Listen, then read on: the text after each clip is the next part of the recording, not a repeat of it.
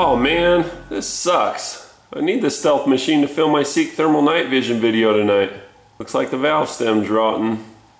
Valve stems are a gateway device for inflating and deflating tires and for measuring the tire pressure. Every tire has one, whether it's an inner tube or on a tubeless setup. You don't give them much thought until one fails. They're made of rubber, brass, steel, and plastic, and like everything else on your car that's rubber or has moving parts, they do fail. While it's not common to fail on your 2008 and newer cars due to beefier TPMS systems, these things fail all the time on older cars, trailers, ATVs, and other equipment. So in my truck I carry a couple of different kinds, because you'd be surprised how many types there are, and you really can't fill a tire with air for very long without one. Such an occasion arose recently with my golf cart. The day I got the cart running it did fine, but that night as I was pulling it into the garage I noticed a hissing sound. The hiss was tracked down to be coming from the base of the valve stem where the rubber had failed. I had plans to use the cart later that night to sneak around the neighborhood in the dark filming my Seek infrared device review, so I searched my kit to find I only had one of a couple of TR415s available. They were too big for the hole. I was unprepared because I had used my TR413s to rescue a family member's trailer and another one to rescue my neighbor's four-wheeler. I didn't want to drill out the hole because then that would require chamfering and paint to prevent cutting the new valve stem and rusting. Ain't nobody got time for that. I ended up cutting a clamp style Schrader valve from an old dirt bike inner tube and MacGyvering that to work with a little Permatex Right stuff I added as cheap assurance against leaking. This worked for over a week, but I didn't want to press my luck, so I'm replacing it now. As you can see from this chart, there are two basic styles of tubeless valve stems: snap-in and clamp-on.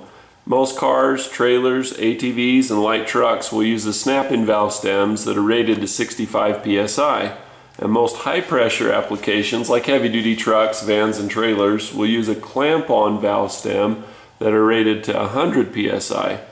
You could use a high-pressure clamp-on stem on a low-pressure application, but it would be more time and money to make it work. And that's if there was room for the nut on the outside of the rim. Clamp-ons are good to have in your kit for emergencies because of their versatility though. They cover many applications and that the snap-ons don't. Replacing a valve stem is easy with the right tools and the right valve stem. The hard part is getting the right one and getting access. The tire bead can be a challenge to remove without a tire machine. I've included links in the description to a couple of videos on successfully breaking a tire bead with just what you have on your car, including one by my buddy Mo, who goes by 65 Ford here on YouTube. Check him out.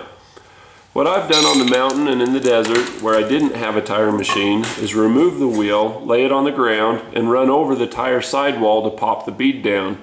Sometimes using a 2x4 or plywood as a pseudo ramp tire shovel will do the trick.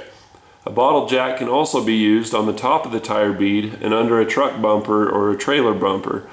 Once the bead is broken on the outside of the wheel, getting the valve stem in requires a puller tool.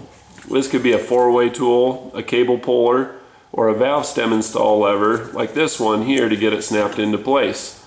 I'll put links in the description for your convenience where to get them.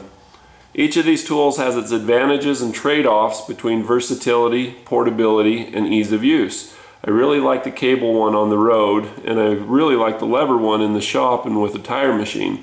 The 4-way tool is a must in the shop and in the mobile toolbox because it can do so much, and like the valve stem, when you need it, you need it.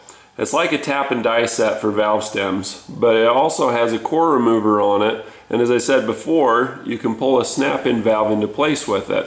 When pulling a snap-in valve, it's important to make sure that the hole is clean and to use a little lubrication, even if that means spitting on it. Lube makes it go together a little easier, but it also protects the stem from abrasion that can result in a leak.